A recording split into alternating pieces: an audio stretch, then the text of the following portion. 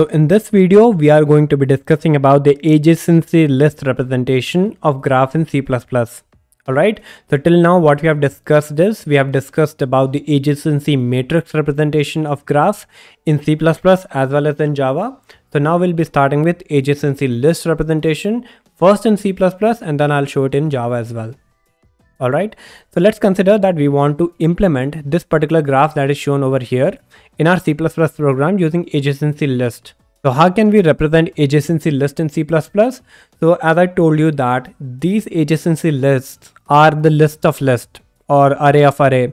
That is, each vertex element will contain the list of all the neighbors to it. Okay, so if you just take an example of the graph over here, so the vertex 0 will contain a list of neighbor, the vertex 1 will contain a list of neighbors, vertex 2 will contain a list of neighbors, and so on and so forth. Okay, and that's the reason why the declaration of the graph will be something like these shown over here. So we have vector int graph of v or vector int graph of v. So vector of vector graph of v. So these both basically are the representation of a graph that, so you can use either of these two. You can use either of these two as these both behave nearly the same. Okay, so v is the number of vertices. So here we have the number of vertices to be 6. Okay, so we'll have a vector int graph of 6, vector of vector int graph of 6. So just give yourself some time to understand what exactly this declaration means. Okay, so here the variable name is graph. So you can use any other name as well. So it's totally up to you. But then I have used graph since we are representing a graph. Okay, so the variable graph, it is an array of size v. So what is v here? So v here means the total number of nodes in the graph, the total number of vertices in the graph. Okay, and then you have the elements of this array, the graph. So elements of this array are of type vector ints. Okay, so it's not a simple number, rather it is a list of numbers. So why it is a list of integer values? Since we want to store the list of neighbors associated with each vertex or node. Okay, so you can use a set as well for this particular operation, but then here I will be using vector int to represent the adjacency list. Okay, so here are some information about this particular graph over here. So we have the total number of nodes as 6. So we have 1, 2, 3, 4, 5 and 6, and the total number of edges are 7. So we'll just count 1, 2, 3, 4, 5, 6 and 7. So total number of edges are 7, and the type of the edges of this particular graph are undirected. So what is the difference between undirected and directed edges? So in undirected edges, the bidirectional movement is possible. That is, if you have an undirected edge between 0 and 1, you can move from 0 to 1 and also move back from 1 to 0. Whereas in case you had a directed edge from 0 to 1, you could have moved from 0 to 1, but then backward movement would not be possible. Okay, so just understand, just remember this particular difference between a directed edge and an undirected edge. Okay, so total number of node is 6 over here. So we will declare the graph something like this. So we will be using the first approach among these two approaches mentioned over here. Okay, so our graph declaration would be something like this: vector int of graph of 6. Okay, so 6 here indicates the total number of nodes that are present over here. Okay, so we'll have graph of 0, graph of 1, graph of 2, graph of 3, graph of 4, graph of 5. Okay, so array index starts from 0, so you'll have 0 till 5. So graph of, and all these graph of 0, graph of 1, graph of 2, etc. will be list of neighbors. Initially everything would be empty. So how do we add an edge between the two vertices? So if you just consider source and destination, so if you just consider 0 to be the source and 1 to be the destination, and we want to add an edge between 0 and 1, so how do we do that? So we want to put 1 in the list of neighbors of 0, and we want to also put 0 in the list of neighbors of 1. Okay, so why do we want to put 0 in the list of neighbors of 1? This is to enable bidirectional movement, since we have the undirected edges over here. So our C++ code will contain statements something like shown over here. So we'll have graph of source dot pushback destination and graph of destination dot pushback source. So pushback, if you are just wondering what exactly it is, so pushback is a method that adds element to the vector. So if I were to give you an example, if we consider the source to be the vertex 3 and the destination to be vertex 5, what we'll do is graph of 3. So graph of 3 will basically give you a list of neighbors of 3. Graph of 3 dot pushback. Okay, so in the list of neighbors of 3, just push back the destination. Destination is 5. So just add 5 to the list of neighbors of 3. And then we also add graph of 5 dot pushback source. Graph of 5 dot pushback 3. Okay, so graph of 5 dot pushback 3, so that we can move from 5 to 3. So we are also considering that 3 is the neighbor of 5 as well. This is due to, again, undirected nature of the edge. And the same thing, you do it for all the other edges as well. And you'll be getting your adjacency list formed something like this. So this graph elements would be 0, 1, 2, 3, 4, 5. And each of these graph of 0. So if you just consider graph of 0, the graph of 0 is a list. Graph of 1 is a list. Graph of 2 is a list. Graph of 3 is a list. So it is basically, whenever I refer to list, it means a vector of int. Okay, so graph of 0 is a vector int, graph of 1 is a vector int, graph of 2 is a vector int. Okay, and this particular vector int list basically consists of all the neighbors of 0. This will contain all the neighbors of 1. So if we just consider 0, we have 1 and 5 in the list of neighbors of 0. So we have 1 and 5 that are directly attached to 0.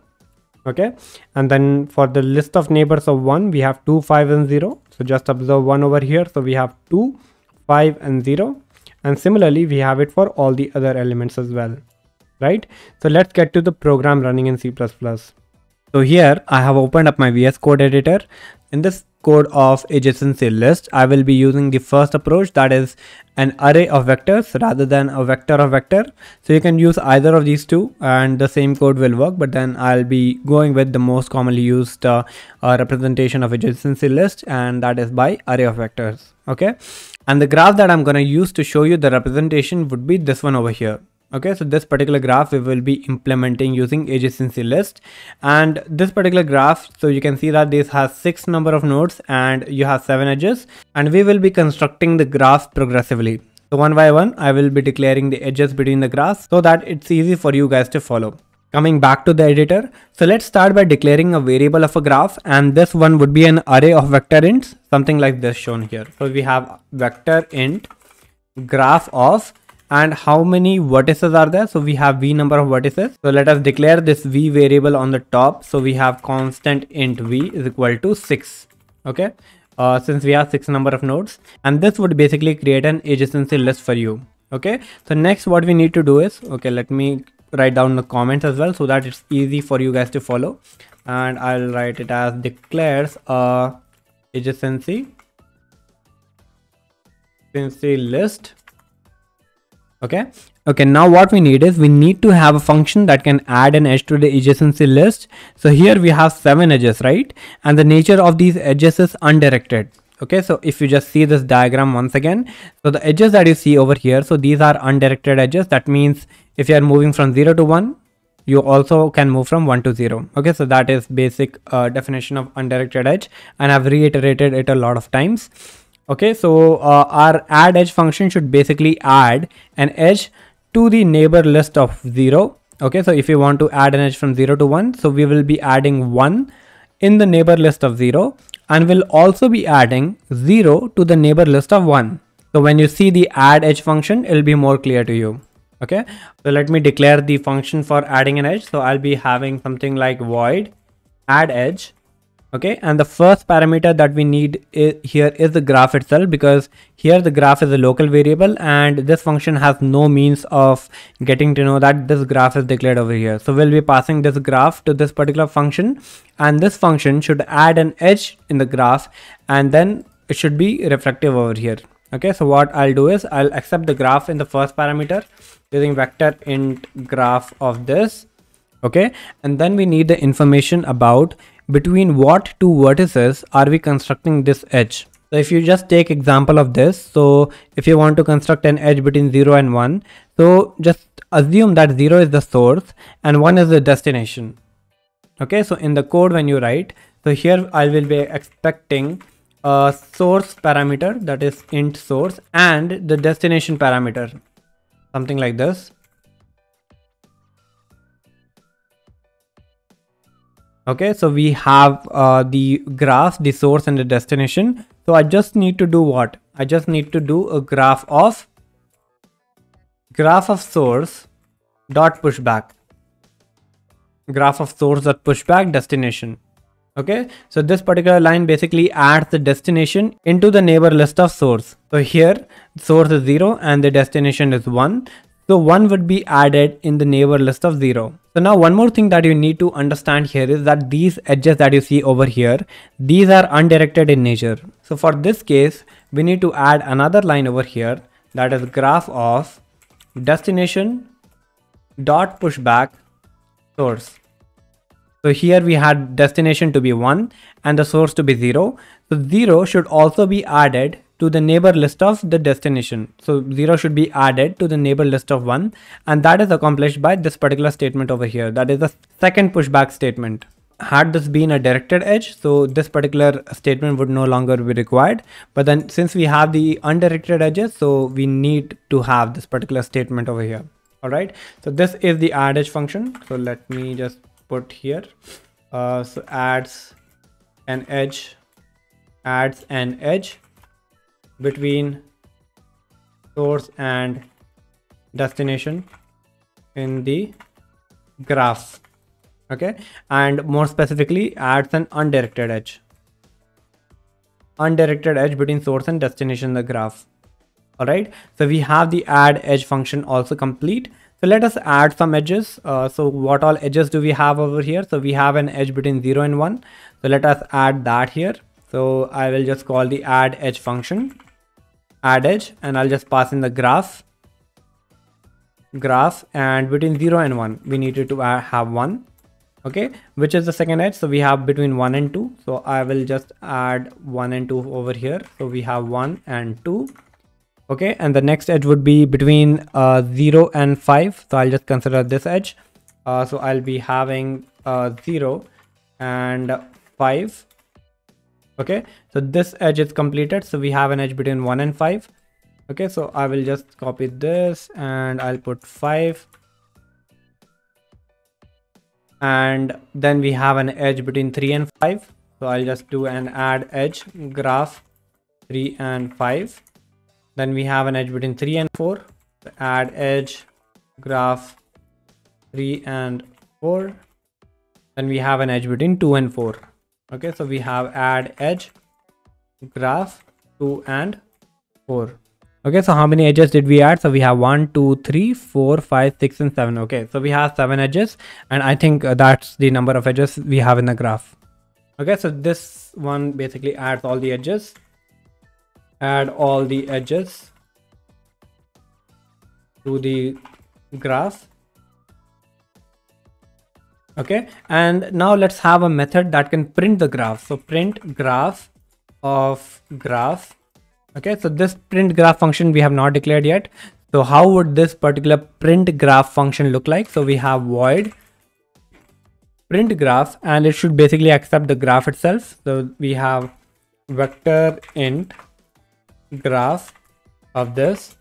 Okay, so since we have the number of vertices as a global variable, so we do not need to pass v in the function parameter over here. Okay, so what I'll do is I will go through each of these vertices, that is for int I is equal to 0, I less than v, and I plus plus. Okay, maybe for better readability, let me declare it as for int source is equal to 0, source less than v, and source plus plus. Okay, so for each of the source vertices, we need to print which are the vertices that are present in the neighbor list of that vertex. Okay, so neighbor list of the source vertex. So here what we'll do is for int neighbor,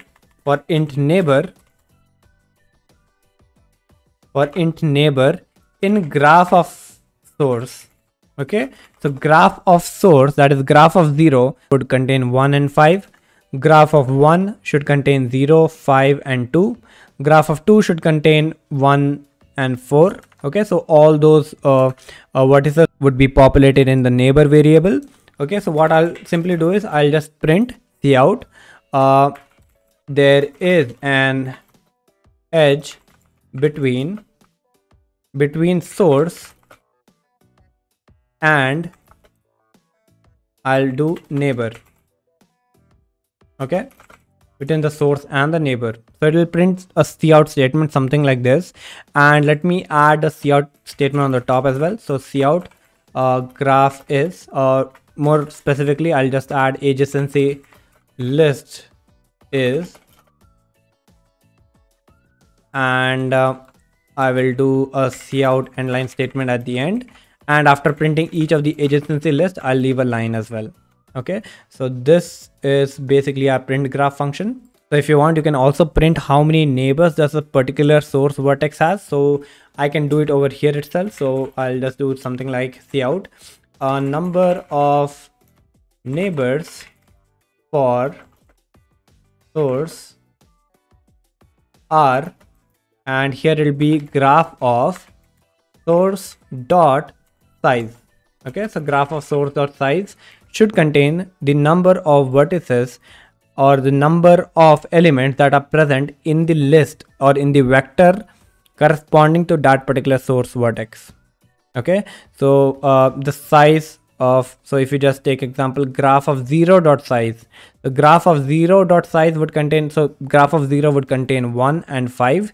So graph of 0 dot size would be 2. And if you just contain the number 5, so graph of 5 will contain 1, 0 and 3. So graph of 5 dot size will give you the value 3 because there are 3 neighbors to 5. So let's compile this particular program and see what output do we get. So I will just do ./script.sh.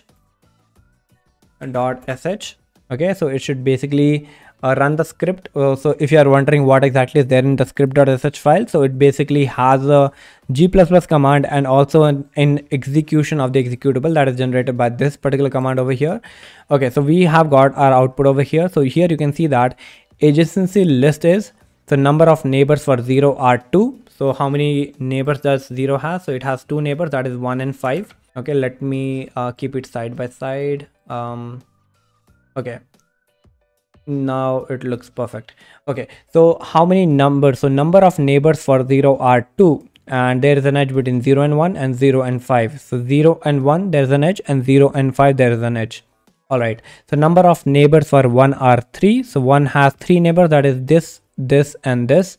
And so what are the edges that are going from 1? So we have between 1 and 0, 1 and 2, and 1 and 5.